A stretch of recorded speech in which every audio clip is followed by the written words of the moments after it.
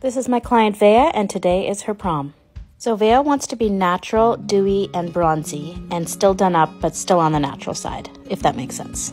Before any foundation application, I always make sure that my client is very moisturized. This is the Charlotte Tilbury face oil. It's infused with collagen, so it'll make her face really nice and plump. For her brows, I'm using the color Blonde from Anastasia Beverly Hills, and I always use a powder. It's just a little bit more natural. She had a good amount of hair, but it was a little bit more on the sparse side and very fair, so I filled those in a good amount just so that they pop in pictures. Before I put on any eyeshadow, I add concealer and setting powder. For her eyes, I'm doing one of my most favorite looks. It's just bronzer. This is the Charlotte Tilbury Airbrush Bronzer in the shade Medium, and I am taking that and Woodwinked from MAC and just putting that all over her eye. Then I'm curling her lashes, and I'm also going to curl the false lashes. These are the Ardell Demi Wispies, and I just give them one little pump, but it gives a really nice curl, and you can notice them a bit more if you do curl your false lashes.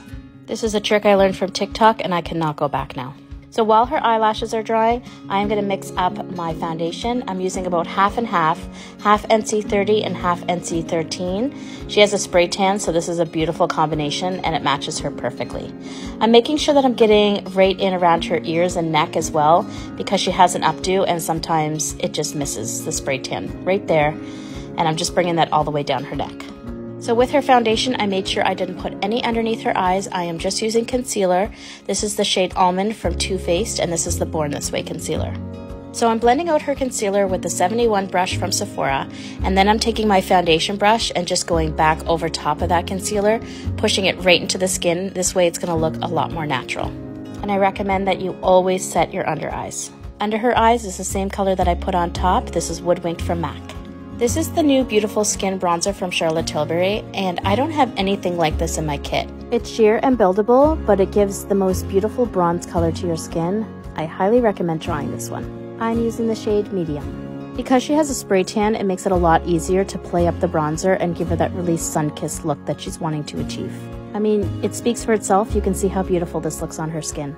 She's got some cute little moles, so I'm just going over with a Q-tip and making sure that they're not covered with any foundation, because they're part of her.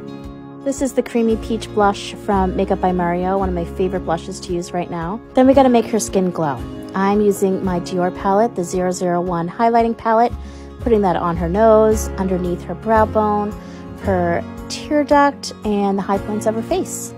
I wanted to keep her lips pretty natural, so I'm using the Makeup by Mario lip liner in tan, and then I just put a little bit of lip gloss over top and really blended that lip liner into the lip gloss so it will look a lot more natural. I'm really loving a lip liner and gloss moment, but always making sure that it's not too harsh and just a little bit more beachy.